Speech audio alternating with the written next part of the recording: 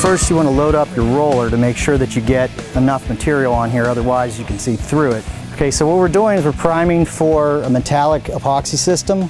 So we're putting down a black base. You can use other colors. Blacks are usually good for kind of blanking your canvas. So especially floors that have a lot of imperfections that you don't want to have smile through the floor, you want to eliminate those. So we're putting this down somewhere around on the light side of 320 square feet per gallon, upwards of, depending on the floor, you may end up needing more. So you could go upwards of 160 square feet per gallon. Now this can be applied either with a notch squeegee and then back rolled to break the surface tension, or you can do exactly what I'm doing, where you pour out a ribbon, use a flat squeegee, or just dip and roll it like this. Pull out any low spots you may have where it's puddling so that it's a uniform base. Any patching, joint work, crack repair, whatever you're going to do needs to be done prior to this when you're doing a metallic floor, so that this ends up being your new canvas.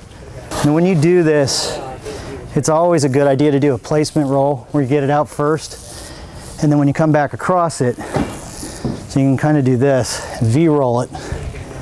And when you V-roll, you're pulling out your highs and lows. Because it's a primer, most of the time that's what you're going to do, and you're going to leave it. It'll settle out though. It'll settle. It levels out on its own.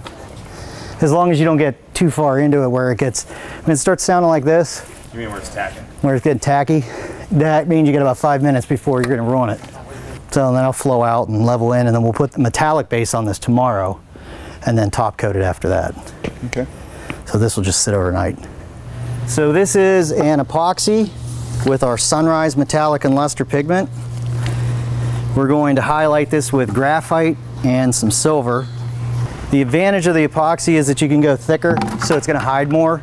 They model differently than a polyaspartic, so it is a slightly different product.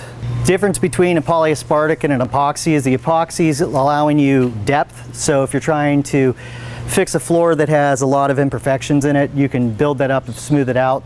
Epoxies are harder than a polyaspartic would be, but the advantage of the polyaspartic is same day application. You can do from primer to finish all in one day, where with the epoxy, there are products that we have that can do that, but they don't flow as well, and you have a very short working time. So this is not traditionally a single day application.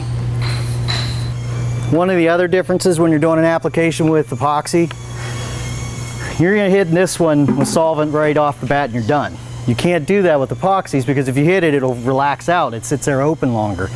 So you're going to break your tension with it first, wait 30 minutes-ish, sometimes 45, really temperature dependent, and then you're going to come back in it again, and if you want to create those ringlets, you're going to have to spray it again because they're going to go away.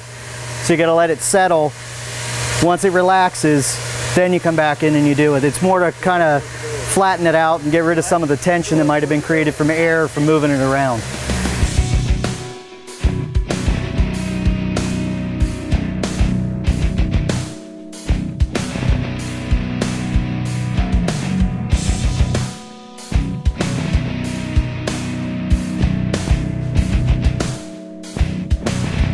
This is denatured alcohol. You can use denatured alcohol. Is going to help it flatten but not pop like the rings we got as well there. It will, but not early on. This is just to kind of mold the colors together and even the surface out.